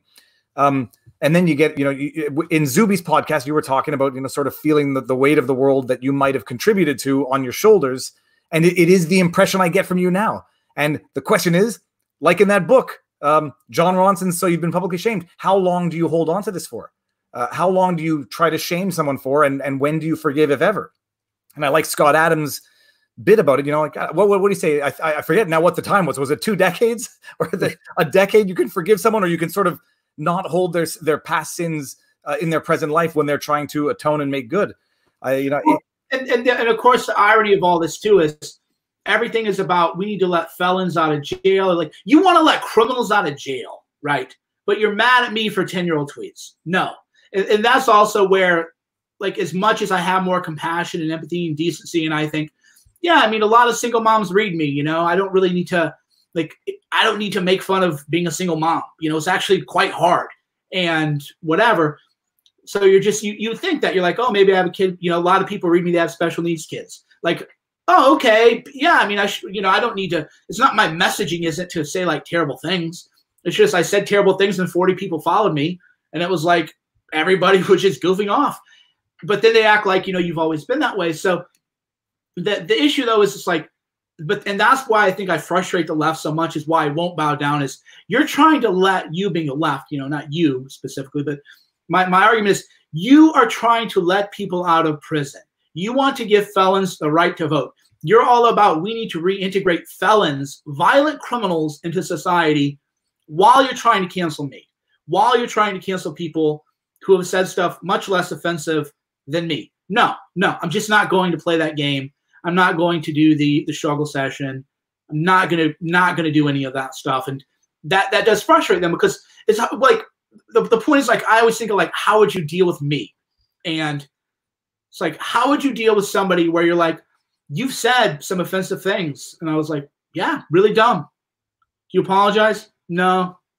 What do you mean you don't apologize? No, I mean, if I said something dumb to you specifically, then, I'd probably apologize for that. But yeah, you're right. So well, we want a trial. Like, no, no, no. You're like, I'm like, yeah, I'm a mature person. I understand we should be more mindful of our words. Like, why are people in their 30s being a quote unquote troll? You know, like how the hell did that even happen, right? And the extended adolescence douchebaggery. I was just a douchebag like everyone else, and so they don't know what to do with me because I'm not going to defend indefensible things, but I'm also not going to grovel before them. So that's why, you know, Sam Harris and them, they just work very hard to just don't let anybody talk to him. Meanwhile, like a lot of people know who I am too, which is why it's also kind of, you know, Barry Weiss, for example, like her books don't sell well at all. Hoaxed was 2 weeks in a row, top 10 independent film. It's like, I'm, you know, the douchebag coming out of me is like, I'm kind of a big deal. So you're not really no platforming me. You're just being an immature child of yourself and not learning and growing as a person. It's interesting. Hold on. What I was going to say. Oh yeah. Again, last time I referenced the, so you've been publicly shamed, but it was the interesting thing where he followed people who have been publicly shamed and those who survived it and thrived and those who didn't. And I think it was Max Weber from the F1 guy. He said he survived because he just said, you know, it was almost like, I'm not apologizing. It was a different, it depends on what the acts are for which people are demanding the forgiveness. But, you know, the two who survived, Justine Sacco and Max Weber, was because at some point you say, that's it. I'm not apologizing for it. Because the reality is the apology is not being sought as an actual sincere apology, but rather just a silence. So, I mean, and I understand the both sides. I do, you know, I'm of the opinion you apologize. Well, there's certain philosophical ideas. You apologize 3 times, and after the 3rd time, if the people don't forgive you, then it's their fault. And that's easier said than done. But you apologize for something that you did not do on purpose, something that was, you know, a momentary lapse, but you don't apologize for things you did on purpose that you intended to do and that you were aware of at the time you were doing them. And in that sense, like trying to make someone apologize for a tweet they deliberately sent 10 years ago when the overall context was different. Yeah, the apologies have been weaponized, and that's the depressing thing. And that's why nobody can apologize, because they're no longer sincere requests, or, you know, they're not sincere demands anymore. And I think the only way to survive is to say, I'm gonna live with it and hate me even more. The people who are going to hate you more are probably going to be the ones who would never have forgiven you in the first place, which is well. And the studies show that. Yeah, the studies show that, which is all you do is make your followers lower their morale because they support you, and they're like, "Well, I support this guy, but he won't even stand up for himself." And then the people you apologize to aren't like, "Wow, okay, you know, this is maybe I had this guy pegged wrong." I mean, there's even this like you know, speaking of documentaries, like I made a film, released it, it's done well. Now there's a film about me, a documentary that I didn't make about me, where, you know, I was just completely lied to about the process, who is going to be in it. And then I'm reading the interviews with the filmmakers, and you're like, okay, so you're just creating a fake film about me. And so it's a very kind of meta. And the journey of life, so to speak, is very kind of meta. I make films, and then I have a film made about me, a documentary film made about me, but it's one that's much less honest than my own films. Okay, then let me ask you, can we talk about it? Yeah, for sure. So what is the documentary? And explain the process of agreeing to be in it, because it's not like they're pulling archive clips of you without your authorization. You agreed to be a part of this documentary. Yeah, so the film was being done by The Atlantic, and it was called White. I know what it's called now, but that's not how it's pitched to me. So I'll tell you right now, the film is called White Noise, and it's about the white supremacist movement in America, and it features Richard Spencer, Lauren Southern, and me. So that's definitely not how the project was pitched to me. The way the project was pitched to me, and a little foreshadowing, I'm a filmmaker myself, so maybe I recorded them too. You know, that's something that filmmaker and a lawyer and yeah, an intelligent lawyer. Yeah, I'm a filmmaker, lawyer with some crafty old man tricks. So, you know, maybe I have some recordings of myself that can authenticate what I'm saying and improve what I'm saying, not only in the court of public opinion, but in a court of law. So I was approached to be in a film, and I was like, look, I don't want to be in any movies. Like, I can make my own films. I don't want to be in a film. And they go, okay. Just be in a film where it's about this right-wing movement. And we're going to interview and follow like 15 people, and you'll be in it for maybe like 5 minutes. And I was like, okay, I'm busy. And then I was like, but Richard Spencer can't be in the film though. Like, he won't be in the film. I was like, okay. I was like, because I'm telling you up front, and this is before I signed the waiver. So if any lawyers are watching, they know what a fraudulent inducement is. And I was told to induce me to agree to the project and to induce me to sign a legally binding contract that Richard Spencer wouldn't be in a film, because I was like, I've done everything I can to distance myself from them. And I was called in 2017. So this is like old news of old news. And they're like, he won't be, we promise you. I'm like, okay, so I do it, thinking again, it's going to be a big film about a lot of people, and then I'll just have like a little bit in it. And then next thing you know, the guy's like going to everything, every event that I do, like tailing me. Like Columbia, he became like my shadow. Columbia University, when I gave a college talk there, an event I had in New York, events I had in DC. I did an event with Kelly Ward in Arizona, so they actually flew out to do it. And then I was like, oh God, like, why are you filming me so much? Like, I don't need to be in anybody's kind of film. And he was like filming me like working out. He's like, oh, take me through a day in the life. It's like did some hill sprints and everything. And then like we had it's a very cordial, not cordial, like a very, like, he's told me intimate details about his life, which I will respect that, of the things that I, recorded and everything else. Like, that's a boundary that I'm not going to break.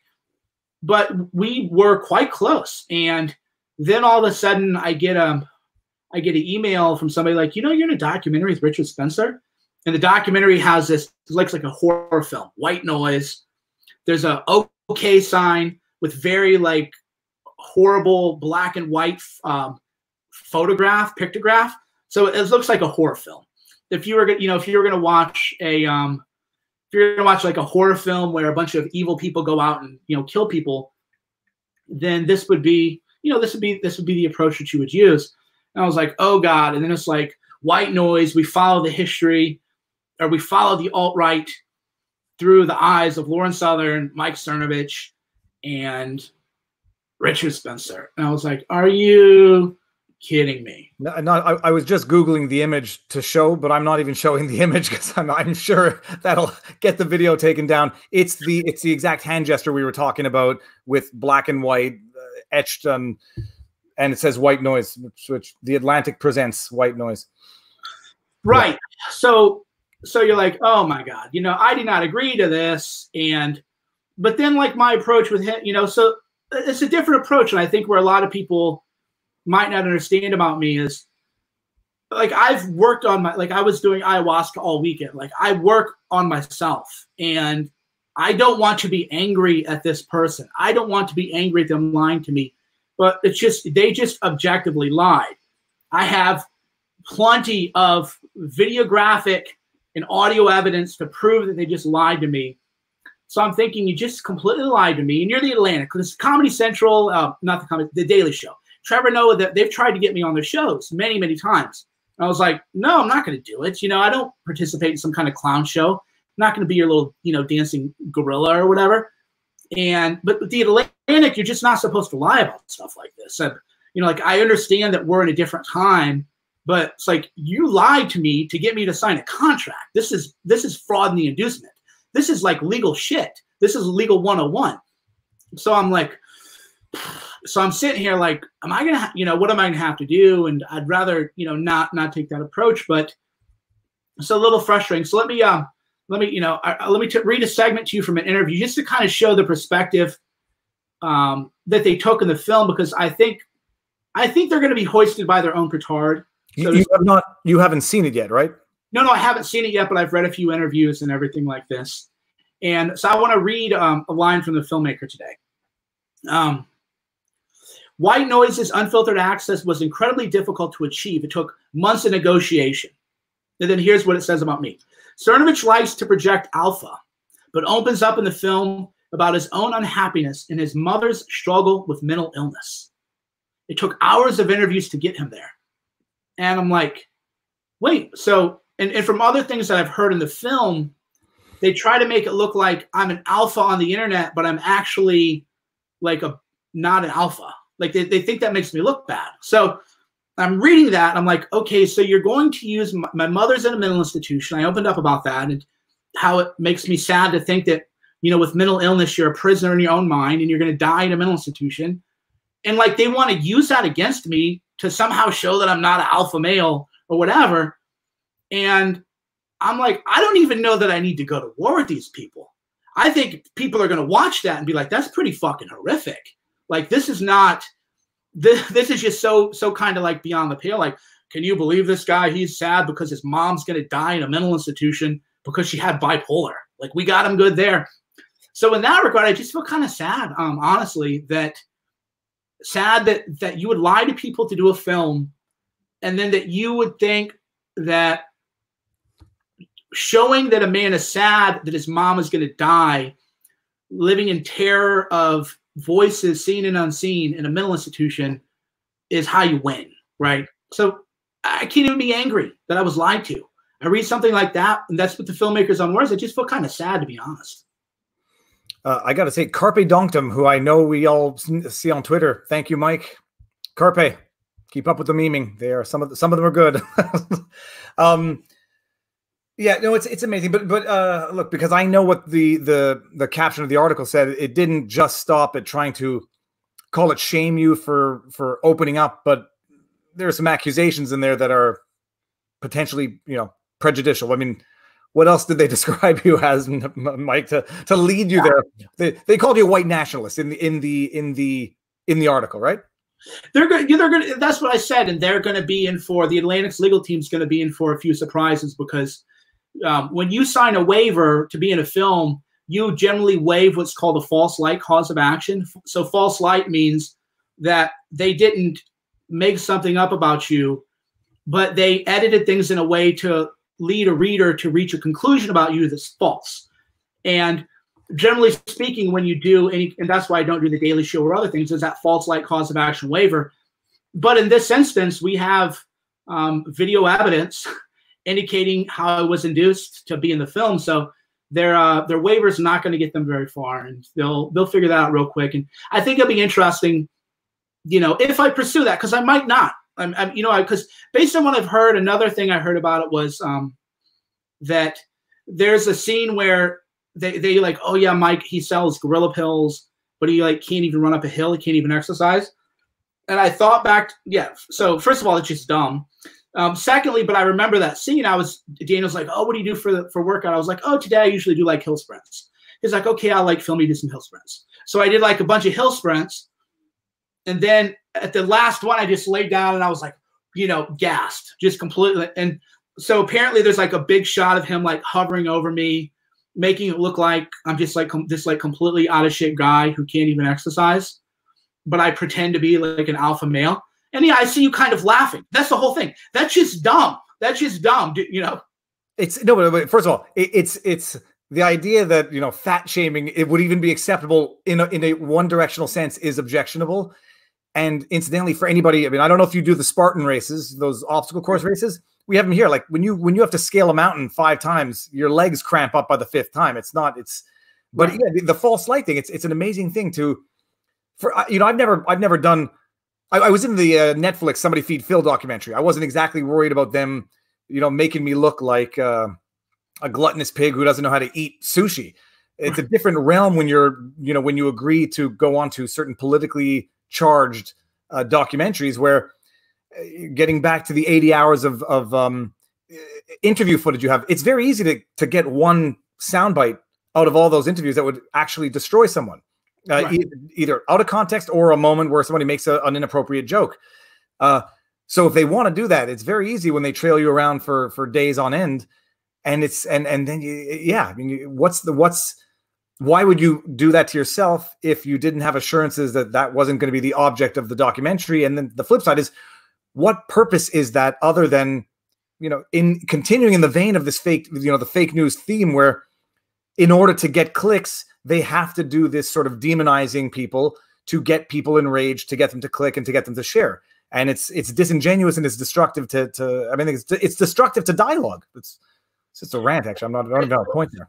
Right. So from my perspective, just as a lawyer and, a person who's pretty, savvy about PR, is I think it's going to flop. That Andrew Morantz wrote this big, huge book about me, and he went on every podcast, including Sam Harris. So Sam Harris will tell people that you can't talk to me, but then if somebody writes a book about me, they talk about me for 2 hours, right? It's that, I call it, you can talk about him, but you can't talk to him, gossip kind of thing. And his book just was a complete flop. And he did every podcast, Kara Swisher's, New York Times book review. He got the full PR blitz, and it was just flop.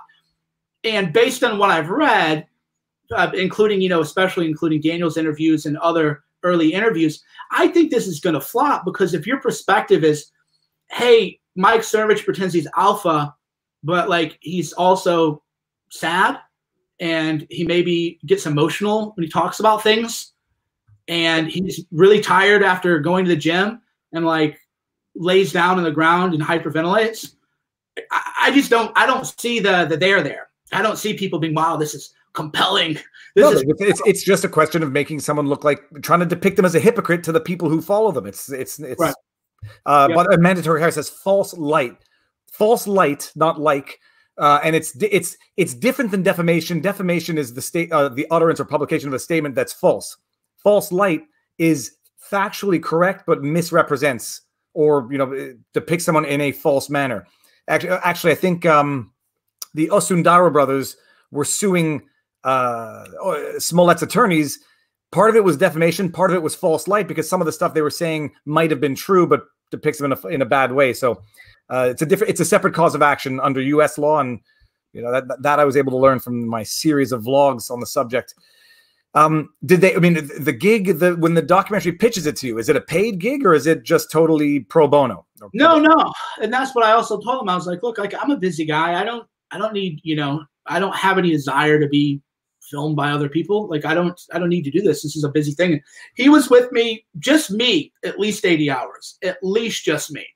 And there's another scene where he says that, or one of the interviewers goes, oh yeah, there's this scene with Mike Cernovich, and he's just really sad and pathetic as he drives alone in his car and talks about how he hates himself. And I was like, and then I remembered I was with Daniel and he was filming me and I was driving my car and I might have had the top down. And he's like, so like, this is our last interview, how this process go? Like, what are you thinking? Kind of, he goes, just be like real stream of conscious. And I was really stream of conscious. And so apparently that's edited too, to make me look like that I'm like disgust. I think the exact word was that I'm disgusted with myself. And I was like, okay, no, I'm not, but. Yeah, and it's an amazing thing, because you could, for anybody who has not edited a movie, it is so easy to change an entire sentence by editing out a word, by editing out the prior sentence. And in which case you actually have it, but you say like, I regret something that I've done, can be edited to say, I hate myself, or make it sound like you hate yourself. As if, and the other thing is as if there's any problem in being a human who, we are complex. We've done things we regret. We've done things we're proud of. We do aspire, generally speaking, we do aspire to be liked, to be loved, to be appreciated, to be value added to this earth, as if that's a flaw. And as if that's a flaw with that ultimate goal in mind, to potentially regret some of the things that we have done in the past that might not be aligned with that current goal. It's as if it's to demonize the human experience and the evolution that goes along with being fundamentally flawed humans. Right. It is upsetting, but it's also why nobody places much value in certain types of media. Well, yeah, here's a quote. So this is a person who got an early screener of the film. Mike Cernovich is self-proclaimed professional troll for Trump in Orange County. Yeah, because that's, if you read me, that's what I'm totally am. Is perhaps a documentary. By the way, that would be false light. So false light would be, I actually said, oh yeah, I'm totally just a big troll because I said it. So it's not a lie to say that I said it. But if you interview me saying that and you represent that as if it's true, now you've cast me in a false light, because it's still, you're lying about what a person actually said. But in any event, so the reviewer goes on, driving alone, minding the camera more like a therapist. He admits he is disgusted by his own reflection. It is a moment of humanity that, though it doesn't excuse his actions, at least gives Cernovich a dimensionality and perhaps a reason he seeks the approbation of complete strangers. It's like, that was the scene though. He's like, yeah, just tell me what you're thinking. So I can assure you, I did not say that I'm disgusted with myself at all, ever in any kind of interview. But that's, again, where the editing comes in. You can edit somebody to look like anything you want. And that's why if you're going to make a documentary that's a hit job on somebody, you have them sign a waiver saying that they can't sue you for editing them dishonestly. But hey, when you fraudulently induce a person to sign a contract, guess what? False light shit doesn't hold up. So again, we'll see. Okay, amazing. Now, Uncivil Law, who's my moderator, and I sometimes should schedule live streams better with other people. How long are we going to go? Not, I say 25 more minutes max, because I don't want to keep Mike here all afternoon, and we're sort of coming to the end of the discussion. But say 25 minutes. I think 2 hours is more than I should think I'm entitled to of another individual's afternoon. Yeah, it's amazing, and as if there's a flaw in wanting to be liked by other people, and the paradox of being the trying to portray you as a professional troll who gets off by getting hated versus seeking the approbation of others. As I'm eager to see how it turns out, not because I want to see this documentary particularly. I just want to see how inaccurate, or rather how not in line with my understanding of who you are as a person this is going to be, out of curiosity, morbid curiosity. Yeah. So it was apparently there. We'll see. But and so if we're making predictions, somebody can cut this and dunk on me later. But my prediction is that it doesn't land because people don't like caricatures. People like complicated figures.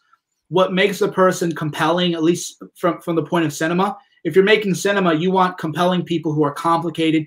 Pablo Escobar, for example, what made Narcos such a success is he's a terrorist. He bombed a courthouse, and a little girl and a bunch of little kids died because of that.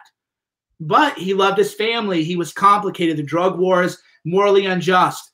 He was, wrongfully kept out of parliament when everybody else there was corrupt. So you're like, this is a really that's compelling TV. Tiger King, for example, Joe Exotic is a pretty reprehensible kind of person. But aren't we all in our own ways reprehensible? Aren't we all in our own ways being led to temptation and fighting against temptations and wrestling with our demons and trying to find our better angels? That's what people want to see in a film. Wild Wild Country, right? They did some things that were pretty bad, but they were pushed into it. So people want to talk about these films. But if you're just like, here's Mike Cernovich, tired after running a hill. He says he doesn't like himself very much. And he's sad because his mom has bipolar and is going to die in a mental institution. Nobody's going to be like, oh shit, yeah, we want to spread the word about that. We want to talk about that. So I think it flops. I would think it's going to flop just because I'm not sure who trusts documentaries by these mainstream media outlets anymore. Like if I watch them, I specifically watch them to spot and dismantle the inaccuracies. And that's the level of cynicism I think everybody, maybe not everybody, but a lot of people view any documentary that comes out of the mainstream media with. But we'll see. That's a good point, because we were talking about Hoaxed, and I'm sure some people are making films. So I want to make sure that if you're an independent filmmaker and you want to make a film, like pros and cons. So, maybe we want to do like a little AMA, 10 quick questions about filmmaking for people in the chat or something where, ask me anything. How much does it cost? What was the hardest part about it? What did you dislike most about it? How did you anything people want to ask about filmmaking. So you could just even say 5 minutes. So you could even clip the video. 5 minutes, Mike Cernovich on independent filmmaking. 1 hour, 38.5 minutes. Let's do it. 5 minutes. Oh, let's do time. Ask questions about making a movie. I'll start fielding while people get their questions in there. We know how much it cost. We know how long it took. We know it's interesting that you did not. What was the one veto artistic power that you exercised in the movie, or the decision you made production-wise? They were a little more sympathetic to conspiracy theory associated with me than I thought. It made it look like we were almost defending a certain thing that I did. And I just wanted to make it very clear that we weren't defending it, because then people would be like, oh, this is a conspiracy theory film. But that's an interesting thing, the Pizzagate in the intro. I mean, and you've walked back on some of the things you've said, and the pizza shop itself being the underground. I never said that. That's the whole point, right? I walked back what the media accused me of saying, and that's what but that's why So in terms of filmmaking, and this is just persuasion in general, you have to just lead into, if you want to reach people outside of your echo chamber, you have to lean in to the bad. You have to lean into the gray areas. You have to lean into the criticism. You just have to say, oh, you probably think I'm going to make this film. Boom. And you lean into it in a completely different kind of manner while not accepting the framing of your enemy, right? So for me, as I went in, I was like, you know, since we finished Hoaxed, I got the records in Jeffrey Epstein. That's what I was talking about. When I was talking about pedophilia rings, I was talking about Epstein. Oh, but you're making that up, Mike. I'm making it up that I filed a lawsuit to unseal these records in 2016 and that I actually won them. Like, no, clearly not. So that's the whole vibe of it, is where I'm not going to pretend like there's not a criticism about me, but I'm also not going to let you define the terms of the debate and then make me play defense the whole time. Well, and the idea that you might have been, you know, that the conspiracy part was where and when and the certain details about that Pizzagate. Anybody who read the emails that were at the heart of Pizzagate, whether or not that's how the emails played out, anybody who read those emails is asking questions as to what on earth they're talking about, because it's quite clear the emails are code for something. So there's an element of the conspiracy theory that people try to demonize, but then there's the other part where, like, anybody reading those emails knows that something's going on because they don't read like normal emails. And so part of the conspiracy theory can be debunked. So what you said is actually what we cut out, because I'm like, look, people are going to say it's a Pizzagate defense movie, and then I'm going to deal with no platforming and everything else. So that was the whole idea. Like there was a segment in here where I'm like, here I am, here's the email, translate this. And then I was even like, if you don't like what I'm saying, John Podesta, sue me. And then I threw it on the ground because I would be perfectly fine meeting him in court, because I was never threatened with any kind of lawsuit or anything, because I didn't say what the media's accused me of doing. But that was the whole point, was I was like, look, I know how that'll be spun. That's going to be spun as if I'm defending everything that happened at Comet, and it's just going to be a big mess. So that was the only thing that we really, where I was like, look, just trust me on this, guys. We got to cut that part out. Interesting. Now, someone said, Nova says, Viva, how are people allowed to make up lies and not be punished for the provable lies? The standard is actual malice when it comes to public figures, and going to court and doing it costs a lot of money, even if you're right. And it's not always a slam dunk, even in the most slam dunky of cases. This is a good one here. Justin S. says, how do you go about getting notable people to participate in your documentary? Right. So let's just start from the beginning. And you're not me and you don't have a big name. So, because having a name yourself is pros and cons. The classic thing is you work your way up the chain. Get a name in the film. And then your pitch to the next person, you say, hey, I'm doing a film, and that name is in the film. And now you worked your way up higher up the food chain. And then in the next email, you're using social proof, essentially, to the next person. You're saying, so for example, with Silenced, I pitched Jonathan Haidt, and the only reason I couldn't get him in it is because his schedule was booked. But I said, hey, Jonathan Haidt, I'm doing a documentary on free speech and self-censorship. Dave Rubin's in it, and a couple other people that people would know his names are in it. And he's like, oh, sounds like a good project, and it just didn't go that way. So you just don't go to the biggest name and say, will you be in my film? Because people are busy. People don't know if you're a flake. People don't know if they should take you seriously. There's all this background baggage. I've actually had people try to sneak, where they're like, will you be in this film? It's going to have somebody else in it. And then I message that person, and they go, I didn't agree to be in the film. But yeah, you work your way up the chain of status hierarchy by using social proof and showing that you respect the chain of command. And by the way, when you're doing that, it isn't just a tactic.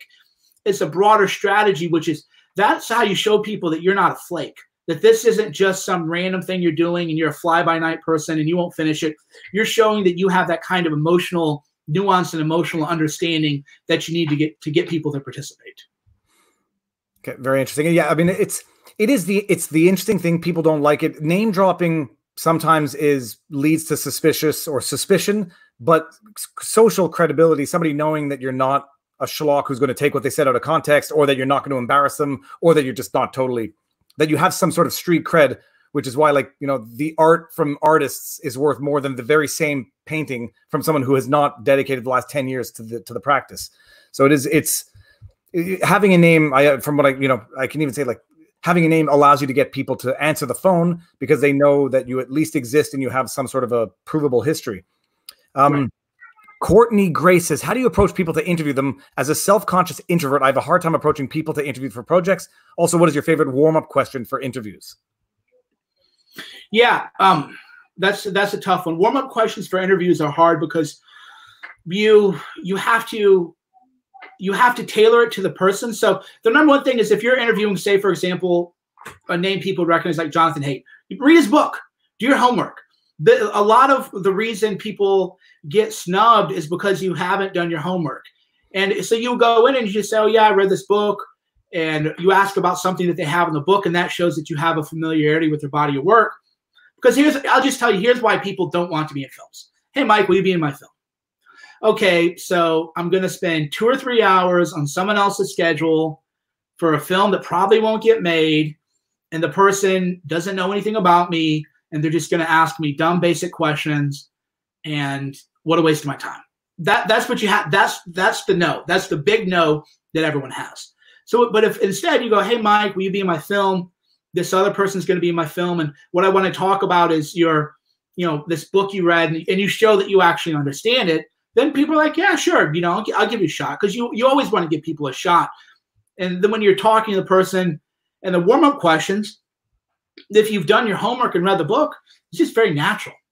It's just very natural. I noticed what you said, the following it, and this is just off camera. Say, oh yeah, I remember I watched you at your interview with this other thing, and you said that, and I thought that was interesting. And then you get people in kind of the flow of conversation.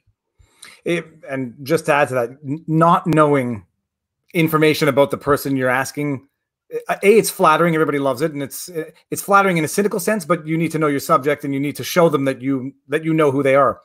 Let me see here. So Terry says, do you expect to be sued for inciting unpolitically correct views through this movie? No. I don't think. I think Mike has come to terms with the risks and perils of potentially being sued, and seems more methodical than some people might think. King Couture says, this is not necessarily about the movie. How will you deal with everything with the upcoming second Schmendrick they are planning, or will you continue to do your stuff or stay locked in? Yeah, they're talking about the second wave in Canada as well, when the first one may have not materialized the way they were predicting it from the beginning. Let's see here. Do we have any other questions? The one thing I want to do. Okay, well, here's my question to you. Do you run your final product by the people in your video in the documentary before you publish? No, I don't have any objection to that per se, but there's just all kinds of copyright rules and everything else. And the one exception to that is the only criticism that's legitimate of Hoaxed is I didn't have enough lefty reporters in there. So I went to numerous Columbia Journalism Review people, everybody who'd ever written about me, and I said, I will give you 90 seconds to say whatever you want about me, and I will let you choose that clip, and that's the clip that I will include. No, they wouldn't do it. I even asked Ben Smith, who's now at the New York Times. He was in at BuzzFeed editor-in-chief. I was like, Ben, if you want to, come in, grill me, and I promise you that I'll use whatever grilling session that you want to do. So I gave that approach to a lot of people, but that's the exception to the rule. Ordinarily, you don't, and ordinarily people don't really care. They, if they agreed to be in your film, they know it's probably going to be worthwhile, with some exceptions, of course, including the one that I'm currently dealing with.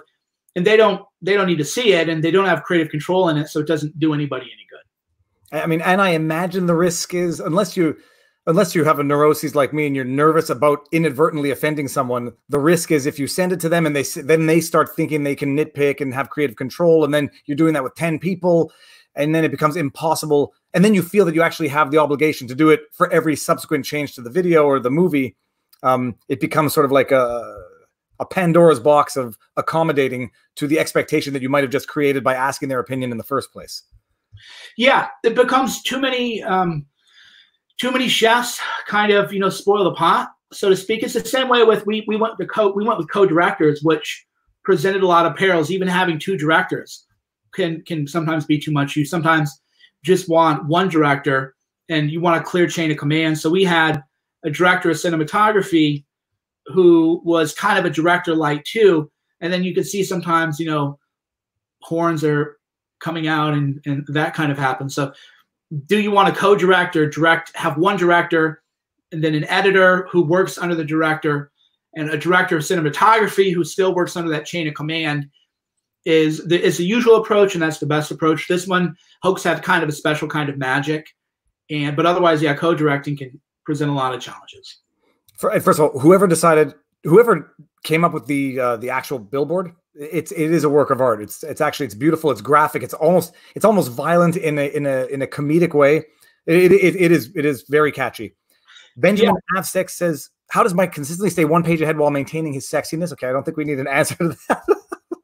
Someone had a good one here. You have a professional film, so that would be another piece of advice too. Is so if you want to make a film, just make it. Just get B-roll footage. That was where I was even training my directors. Is I was saying, because they would go in to like a person's house and there'd be all this compelling footage, and they would be just so focused on getting that interview that you're not telling the story of the person.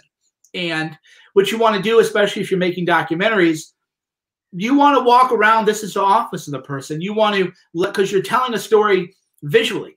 One of the books I read on documentary filmmaking said if a person can listen to your documentary, it's a podcast. It isn't a documentary. And that artistically drove us. Is sure, you can look away and check your phone while you're watching Hoaxed, but you need to watch it to fully experience it. And that differentiates it from the classic, it's called the talking head documentary. Oh, here's Viva, here's Cerno, here's AJ, here's this other guy talking, and they're all just kind of talking, and it's one never-ending series of a Charlie Rose interview. That's not a documentary film. That's a podcast. So if you're going to make a film, you want to draw people in visually. So you're telling the story of the person without using your own words. So example of that of show don't tell is, oh, and then, because we didn't do this with Hoaxed because I don't like that style where you have the God narrator. Hi, I'm Mike Cernovich, and I'm about to lead you through the wild and crazy world of fake news. And here I'm meeting this friend of mine in Canada, and here I am, and here he's about to talk, and he's an interesting guy. Instead, you do the shot. You show the person with his kids if that's the image you want to present. You show the person with, I don't know, if he's got a cool car or a quirky office or whatever. You're showing that as you bring people into the scene, and then that visual storytelling conveys the message that you want to convey. Amazing. We got Sean Kelly says, how did you get a distributor and what was their cut? Distributor, we had quite a few offers. I can't that's one thing I'm on an NDA is in terms of their cut, but it's a considerable percentage. If you use a reputable distributor, it's a considerable percentage. There are industry standards also. I think people can probably look up online. How can I send the video? How can I send this video to someone? If I download it, is it not to be shared? Dude, you can download this video and share it. Mike, by the way, feel free to use all of this or any of this for your platform as well. If you want to cut some sections out. I want to get a couple more questions here. See if you see any, let me know. Okay, if anybody can get another question here. Cerno, here we go. Take on Mencius mold bug relevant today? I don't know what that is. He's he's sort of the leader of what they call the intellectual dark, or not the intellectual dark web, the dark enlightenment. There's so much dark labels, so many dark labels that you can't keep track. He's just a brilliant guy who has a wonky blog, and he's a sort of a thinking man's. He's where, how you say, like, you're the lawyer that lawyers go to when they have a trouble, right? He's a thinking person. The thinking person's thinking person. Okay. Oh, here's one. Let's see here. Viva Mike Cernovich do a documentary on the death count around the. Okay. Sorry. Not that there's anything wrong with humor or satire. Do I have another question about the movie? Mike, is there anything you want to say about the movie before we wind up? Finish it. Just finish your film. Finish your project. Ship it. I know. Yeah. Just ship. Better than perfect. Ship it. And that's my number one. There's a reason that everybody from Steve Jobs to your filmmaking professor said real artists ship. You get so wrapped up in, because here's what happens. This happens if you write a book. It happens if you're doing like yard work. The first time you pick up a pickaxe and you start digging, you dig like kind of a bad hole, and then your work at the very end is better than at the beginning. So then you're like, oh, I'm going to go redo that beginning. And then you get to the end and it's even better. And I'm going to go back, and you can't do that for Infinity. So as you start shooting, your later footage is going to be better than your earlier footage. And then you're like, oh my God, I got to go back to my earlier footage. But then if you reshoot that, then as you reshoot other things, your new footage is even better. And you end up in an infinite cycle. So I'm actually talking to a guy right now who he has a film made, but he won't let it go. And so I'm trying to do some kind of mindset coaching with him and just ship. Well, and I mean, I have the philosophy that even what you think might be a mistake, and even if it is a mistake in the movie or in the final product, it might be the mistake that people find meaning in, and it might be the mistake that actually, sort of creates some sort of additional layer, popularity, whatever, like one of those fateful mistakes. And at some point, you have to live with the imperfections, otherwise you'll never go anywhere. It's sort of like Zeno's paradox of perfection.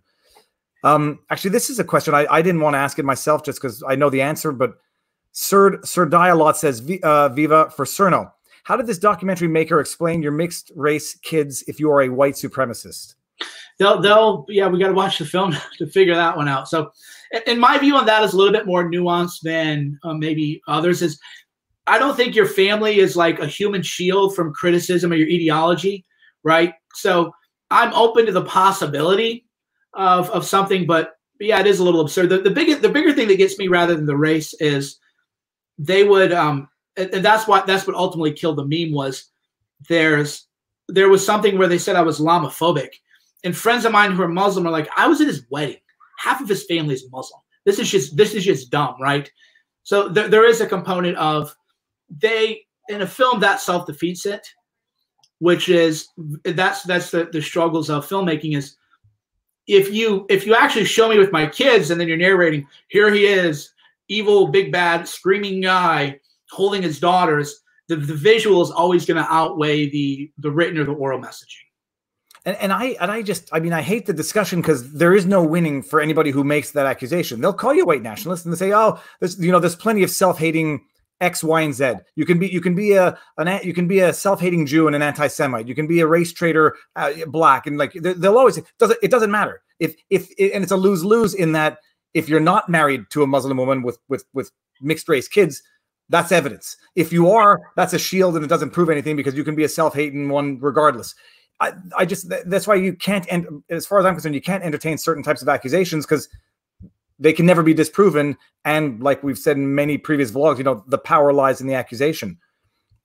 Benjamin Afsek says, Mike, I appreciate your straightforward, no nonsense, pragmatic take on most of this current toxic issues.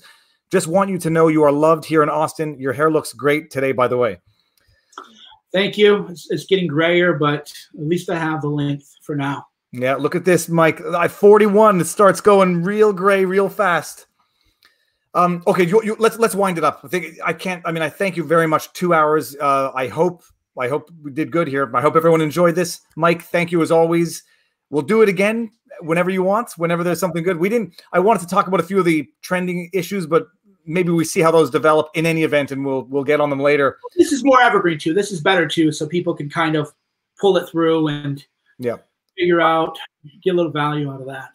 When I saw Hoaxed and I'm just watching it while I'm jogging on the treadmill, I was like, I need to, because I've never done a 2 hour feature length documentary, and it was compelling. I had questions and I knew there was one person to ask. Mike, stick around. I'm going to end the broadcast and then you and I will say our farewells. Everybody, thank you very much. Stay well, stay healthy, and see you on the interwebs.